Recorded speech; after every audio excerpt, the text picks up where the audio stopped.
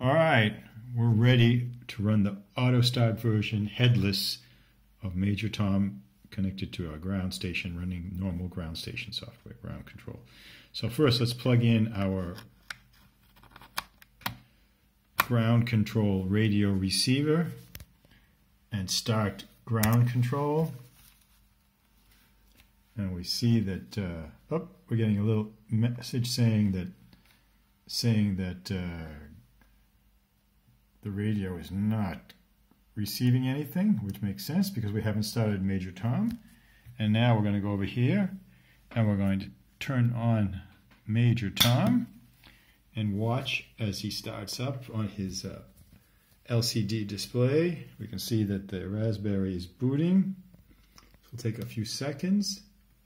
In the meantime, this is still reporting errors. We haven't got any radio connection. Very good indeed. Now it's slowly getting ready to boot. It's booting very, very slowly. It's a Raspberry after all. And there we go. Tick, tick, tick, tick, tick. I can see the green light flashing. Oh, there we go. The countdown. Tick, tick, tick, tick. Lift off.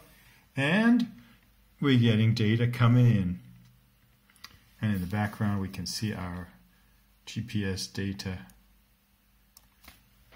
being read in. And for those who've been following this, we see that we're at 185 meters, which is 10 meters more than this morning, but which is still 20 meters lower than yesterday. So this is all very fantastic.